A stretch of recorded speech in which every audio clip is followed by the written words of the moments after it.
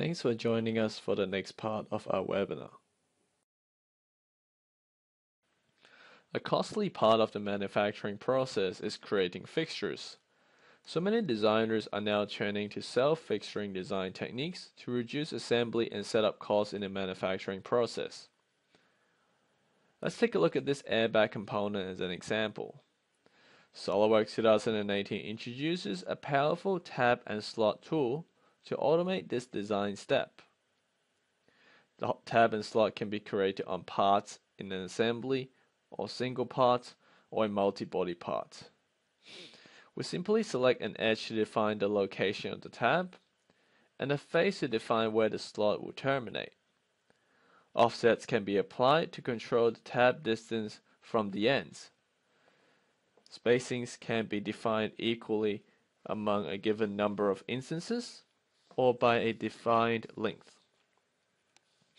The length of each tab can be specified, and the height can be a blind value or up to, or offset from selected surface.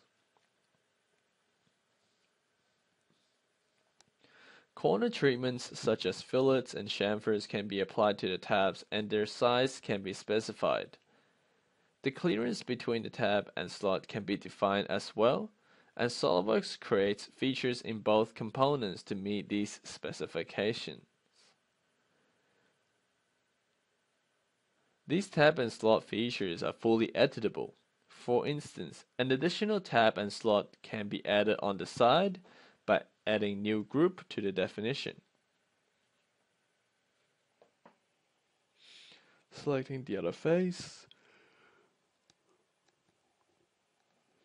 Done. Let's take a look at the exploder view.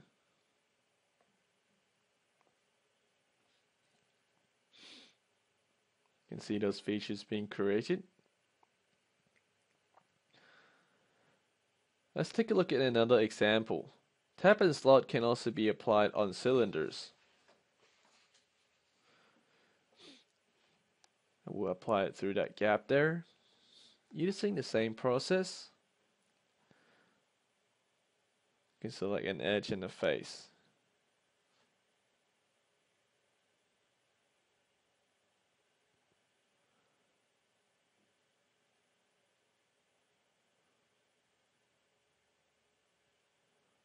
Okay. You can see those tabs being created now. We can also do this on weldment structures. You can see tab and slot has been applied to the connection points between them.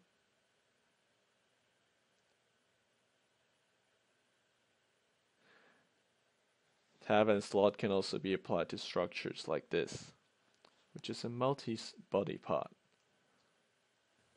Let's take a look at another topic in our next video.